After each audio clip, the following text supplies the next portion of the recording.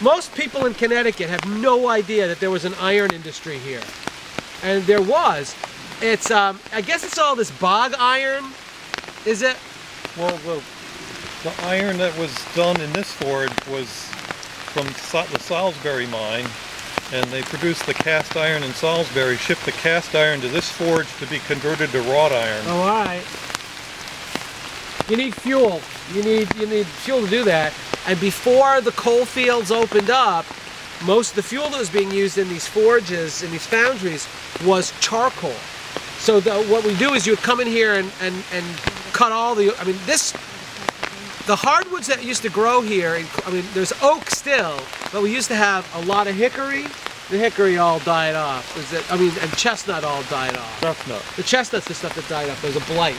So a lot of the really good hardwoods are gone, but back in the day, they cut those things,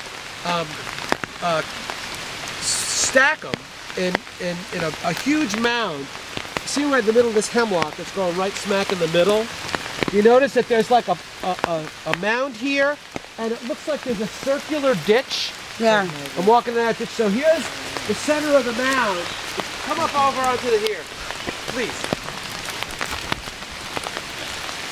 You see that this mound is a circle, and then as you follow it around, see that?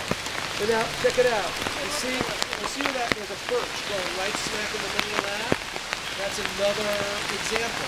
That mound right there, okay? And if you look right, see this big tree up there by one of those going right in the middle of that. There's 4 of these things side by side. They're called charcoal kilns.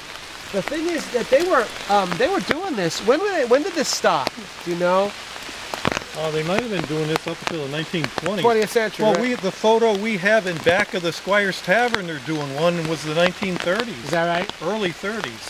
There was a company out in eastern Connecticut that for a while was like reinventing this technology to sell people like real yuppies who didn't want to buy Kingsford because it's got chemicals. No lie. Yeah. All natural charcoal for your barbecue. It was like, forget about how much it cost. It was ridiculous. And these guys thought that they could start that industry with, organic charcoal or something like that. They closed pretty quick. But imagine, well here, this is my favorite of the drawings. It's all sort of melting now. I'll get it underneath here though, since it's raining.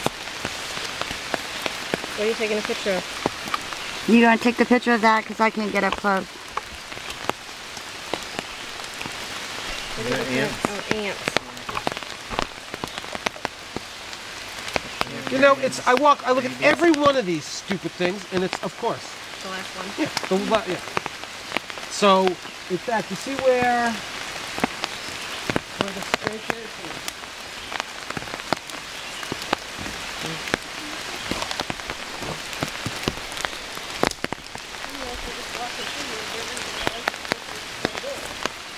So right from here, you can see pretty clearly that this is a big mound.